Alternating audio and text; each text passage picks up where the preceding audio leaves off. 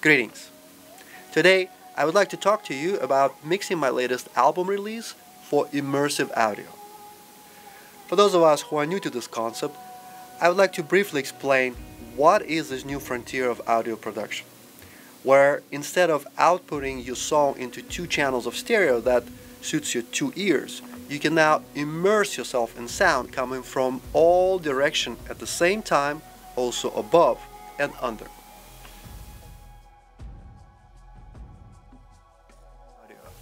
This is a new frontier for me, producing for immersive audio and 360 environment, and I'm very excited to work with a very seasoned professional in that field around you. It's not just a stereo, it's not just left and right, but it's immersive, meaning speakers are located all over you and above and under. It's audio coming around you. It's not just frontal anymore, it's around you, not just front and back, it's also from top to bottom. So, and I believe this is the future of the next generation of audio production. And well, I mean, I would hop in and say that yes, we have two ears, but we are designed to hear things from behind us and in front of us. When we were starting off as a race, as a human race, if you're being chased by something behind you, your ears can perceive that. So that same tool that our ears have to hear front and back and height, we'll hear front and back and height here in this room. And the other thing I like to say is that in all our years of stereo experience, you're sitting in front and hearing something from up front, in front of you. You sit down and hear it. In this room, or in 3D sound in general, you're hearing it from around you, so you're in the center of the piece of music. when we came to recorded music, we started with mono because there was not nothing available other than mono. Right, just because it was an ideal channel, it was just that's how it started. And then the next thing was stereo because there was no more than two channel technology available. So it was never thought that is the ideal point of listening is stereo. We just so used to over all these many decades we only heard stereo. Now that will be coming on now is actually a much more natural environment to listen to anything audio related, and especially music. It gives you, as I said before, really a lot of creative potentials. What you can do as a producer, as a musician. And I know Eric's been involved in creating a historic timeline of how music was produced for the Grammy Museum a couple of years ago. Right, we put together a piece where we showed starting off with a cylinder recording as mono, then a 78, then a 33, then a cassette, CD, and it expands to surround, and then the final step is immersive. But we took a piece of I took a pop song that we knew, and I said, here's how it would sound when sound first started to be scratchy and thin. It just kept expanding, and at the end it expands into the entire room. So it shows people, just to add, it shows people the process of how sound has changed. Right. So what is a normal workflow of recording for immersive? How is it different, like for young musicians or for creative people who want to experiment in that space? How is it different from recording from stereo, and what it involves? What is the workflow that brings us to the ideal? I mean, often what we do, of course, here is now a recording is already done. Often, usually projects are done, and they're coming to us, and then we make an immersive mix. And that's where you start from the multi-track files. We're starting to find out what we can do in immersive, so they can be done. Of course, we go from the musical parts out, so we actually analyzing the score, what was the production, the different elements, what is related, where is there a melody, what has a melody and answer in another instrument or in another voice, in another vocal voice, or is rhythmical patterns what are related to. So we maybe then give the rhythmical patterns to a different place, or a flute answers a saxophone, or one female vocal answers a male vocal. And this can be eventually put close together because that's what belongs, but eventually also it can be in different location, like you have a conversation. Yeah, in musically speaking, polyphonic. You know, we have polyphonic different lines, how the polyphony works together, and then you can spread them out into the space to make it much more transparent and make it more conversational or theatrical if you want, than it would have been possible in stereo. This has also the effect in stereo. You have things like they're all in two speakers, so they're all kind of compact. Right. When you spread them out, you hear them much more details. Also, you have to have better quality in production, ideally. You have better musicians, because every little tiny mistake or so, you hear now, of course, much more, because it's out in the open. So the ideal project flow is if the composer or the producer, on the first day when they have the idea of a project or an album, already have in mind, we do it, if you want to do it, he or she want to do it in immersive, that would be the end product. Because then you can start composing or creating with an immersive space in mind. So that's the ideal, much better than you have something already done in stereo, and now we have to do it as not an afterthought, but then now we take the material and then put it into immersive. So the ideal is, it starts with the musician, with the producer, with the composers of the concept, talking to Eric, to me, what can be done, how do you see that? Then they're starting actually writing, starting playing, starting recording all in specific ways, because obviously if everything is recorded together, we cannot do much. If it's more isolated, the sound sources, we can put it better in space. So this all steps, what has to be thought in advance. That's the ideal, would be the ideal situation. So is there any additional setup needed for a recording for immersive, or is it just a generic Well, multi-track? I'll give you an example. If example song we mixed a long time ago, we did a sound garden song, and rock is sometimes a little hard to do immersive, but in this case I had a lot of room mics for the drums, which worked out great for us because we could put room mics in back up top, some here, so we were creating a space. And so the other point to me is the guy that taught me when I was very young, who was a Motown guy, said to me, stereo got good when people started thinking in stereo. Suppose them on and I would say to you that now that you've been here and know what your stuff can sound like in immersive, I would imagine that the next production you're going to do, you're going to be thinking about things that you can do because you've heard it in the environment.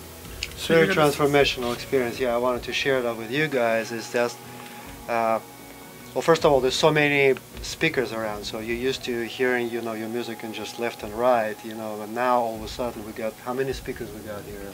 Well, in this case it's 12. 12 speakers. Yeah, in this case we have 12 that we use. Yeah. But so we have more speakers actually hanging around, because this room is actually designed specific for immersive mixing. What are the main formats? Yeah, tell us. Dolby Atmos, Sony 360 RA, and MPEG-H. Okay. So, and they have all, Sony 360 for example has also floor speakers. We have 3 floor speakers on the up here. So we don't want to have a big console here, because if a big console is a big piece of furniture. It gets in the way of the speakers. Sure. Yeah, you don't hear it. So we keep it all very minimal, so we can hear it. So, and then you got the speakers around you on this level, and you have another speakers around on top, 5. Dolby doesn't have the floors and has different locations for the heights. Has and 4 speakers. 4 speakers on top. So everything is a little bit different. We got it in this room for every phone. So potentially 3 layers from what I understand, right? The top, the middle, and the floor. For Sony. Yeah. Some, like Sony, offer this floor level speaker, but Dolby Atmos does not. What Dolby has instead is a sub, but they don't have 4 speakers. So example, if you're doing a orchestral piece, you can put the timpanis and the lower drums down below, or maybe basses or cellos a little bit below, so you can create a 3D height where things are here, here, and here, so it gives you a sense of space. And it's very dynamic that way. But you adapt to, if you're doing it in Atmos or the Sony format, you adapt knowing what you have. So we will change our technique to a certain extent. And I also understand that there's more channels now that are independently move along in those speakers, right? So you can have not just a stereo left and right, but you can have multiple channels that can do movement in any way you desire. Yeah, if you want to move a specific thing. I mean, we always take a musical approach which means we don't move stuff just for the sake of it. We make a 3D sound that fits the piece. Like, for instance, your piece is extremely layered. So as we work today, like I was saying, we have a grounding where stuff is in certain positions, and then we can move things that make sense to move. And it always depends upon the song, and I always encourage people, and Herbert does too, that once you get the technical part down, you have to think about what is going to service the song the best. Yeah, thank you for sharing all the wisdom and working on my songs. It was so much fun, and I learned so much. I would like to ask you for our next session, next time I come here, would there be any things that you would recommend for me to do differently in terms of? Because I always tell people before they do this work, they need to discuss.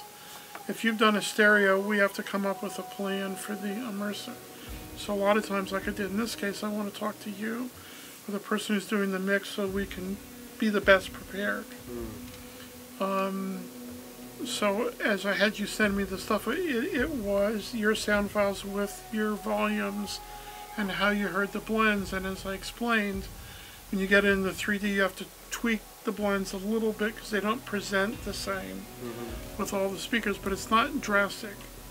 And we have the creative, when you're trying to mash it all into stereo, now suddenly the voices can be one's up here, one's in front, so things just have more space. The only thing I would say for future stuff is one of the things we try and do is have our reverbs be more quad or 3D.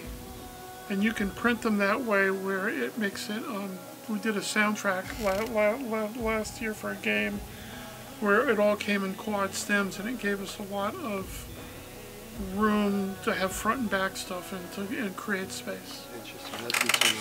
My creator is also telling you as a producer and composer, it's a new sentence for me is technology serves not the music. Technology serves the music, but music should not serve technology. So whatever technology is around you and all the different formats and all this, as to get started on a project, you shouldn't think about technology and what to do. You should just think about your music. Like my teacher told me, being a pianist, don't write music on the piano, because as a pianist you'll be so used to one chord progression after the other. What you always do, have this a million times before. So when you write on the piano, you are just do this chord progression because that is what you always do. So really being free and have a free idea, you write abstract, meaning get a pencil and a paper and get your thoughts down. So not your mechanical movements dictating you what to do next. And the same here, when you should not think about what technology is, how to do this or that. You should be free in your mind how to write your music, how do you conceive your music, and then the music, can be put into the technology. Not your technology is the first step of what you have in mind. Now you heard it. It is a listening experience. Now you heard it here, how it can be and what it can be done. Now you're just hearing. I have some spaces now where I can put an instrument, where I put a melody, and the melody could be answered by another melody, or another phrase, and this is having your experience. You have felt it. When you felt it, now you know as a creative artist that's what you can do. But it is important to have a stereo mix to bring content to you for immersive mixing. It's good to have a stereo mix already done, so you can kind of get a sense of. Not necessarily. Well, I mean, yes, I would say to an extent. I mean, we like to know how you hear it. If we were involved in the production from the beginning, I would say probably not. It's not. It's a different thing. But you've lived with this content for a long time, and you've constructed it that way. So, here's how I explain to people what I do in stereo as opposed to a immersive mix. If I take a Alicia Keys song I've done, I listen to stereo, I listen to how they viewed the balances and the concepts. So when I do immersive, I want to be true to how they blended it for the most part, because that's how they hear the parts. And I can step out, or we can step out a little bit from there. So it's really more of a reference. probably more important when you're not working with the artist in the studio, but you're working remotely, so you can. But we will use the stereo as a bit of a guidepost. But we can then depart, as Herbert will say, then we can depart from it as long as the musical basis feels the same. Like I'm not going to take a drum that was soft in the mix and make it very, loud in this mix in an immersive. The only time that I would do that is if you come to me and say, I want a remix, like you were doing a club remix. It doesn't need to be like my stereo. Then we would depart from the stereo. But this said, Alicia Keys, so the original tracks were conceived originally in stereo. Right. Okay, what I talked about before is you start a new song and you start immersive in your mind. You start in a 3D experience. So I think you should start thinking and writing with an immersive concept. And then the secondary what comes out is a stereo. So it's not necessarily we need a stereo to do immersive, but today everybody, it's always first done in stereo, and that is how the workflow works, and that's how we are trained, and everybody knows how that works. And then how immersive works, they don't know.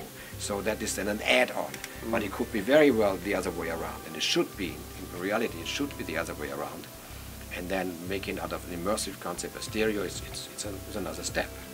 So you're saying like before, first there was mono and then there was stereo, and it took a little while for people to start thinking creatively in stereo. Right now we're going through a similar change where immersive audio is here, and we need to adjust and adopt how to creatively make music for the immersive. Because immersive music, the step to immersive is huge. It's not just, what is unfortunately often done today, I just put instruments or voices or sound effects around me and I just place it here, place it there. Oh, that looks cool and that sounds interesting, and there's a surprise, but it has no musical concept. It was just, and as first moment you hear it is, oh wow, that's interesting. But if you hear this 20, 50 times, like you should hopefully listen to your song hundreds of times, it's at a certain point it gets boring because there's a musical reason because you put it here and there. Becomes a distraction. I have a great way I put it to people, which is our goal is to make a cohesive sounding mix where it's immersive, but it feels like it fits together. If it's just sounds that pop out of all kinds of places, it's like a carnival. And maybe for some stuff that works, but you don't want to distract. You don't want to be distracting people by a carnival-esque mix where you don't think about it in the song and you just kind of put stuff in. So immersive, I see it more, it's an immersive production, not an immersive mix, because it's not just mixing, it has another layer on top, it is a production layer. Okay? And this is often in studios not really taken care of because they're just seeing it as a mix or artists see it as a new mix. But actually you have so many possibilities, you can completely destroy a song. It comes out as something which just makes no sense, or it is completely different, will touch it than the original intention was. Or you can really expand on it. So you have to have a different mindset to do that. And if you start from the very beginning to have it as an immersive, it's a different starting point as a songwriter, composer, whatever genre you are in, then you're thinking about just a stereo concept. And that is also a production flow. As a producer, you think immersive as a production, and not just, I have it now, I put this over here, this over there, and this over there, and I'm done. Right. And then done. It's just 2 hours and done. Next song, go ahead. Like to give you an example today, if you watched when I started the day, I was going in and doing panning moves and adjusting things because I didn't like the way they were. I thought some things didn't make sense, so I always get this phrase that we do what I call sound design to an extent. We think about what we want the design of the 3D to be, or the immersive to be. So I spend more time not on the balances. I probably spend more time on creating the space. I see. So creating space for all the instruments to move. Where there's a conversation, like in the last piece that we just did, the percussion has a definite conversation. So I moved things around the room so you could hear that conversation between the tabla loop and some other loop, or what's the hi-hats doing. So I like what you did with the female vocal on the saxophone, you know, kind of right, because they're going out, back and forth. Because she would sing, yes. then the sax plays. Yeah, And that's what we talk about, is we create a conversation inside the piece. very interesting. And the last question I wanted to ask is the adoption of the immersive audio. Like, once we create all this beautiful music, where do we go to play it? Like, how do we invite people, and how do we showcase our music? My iPhone plays it. No, I mean, if you, for instance, this is one place, So you're talking about the immersive audio now being, in other words, it's available simplified. through a lot of streamers, and if you have the right hardware and you have headphones, then you can hear it that way. You can hear it on sound bars, which very few people, as I said, are going to have this kind of speaker arrangement, but sound bars are really great. They can really give you a great experience, or you can also have a... This concept is actually nothing new. I mean, it goes back to the Renaissance. Vivaldi already had concepts of immersive sound. So he put in the villas, in the Venetian villas where his music was performed, specifically designed for, he puts, maybe say, the horns on the left side, the violas in the rear, or in the balcony up some choirs or some violins. So he put the musicians, he split the orchestras up in different parts and located them in different areas. So when the listeners were in there, they had already surround sound and higher and lower sounds, because they put on balconies, in the late Renaissance, early Baroque.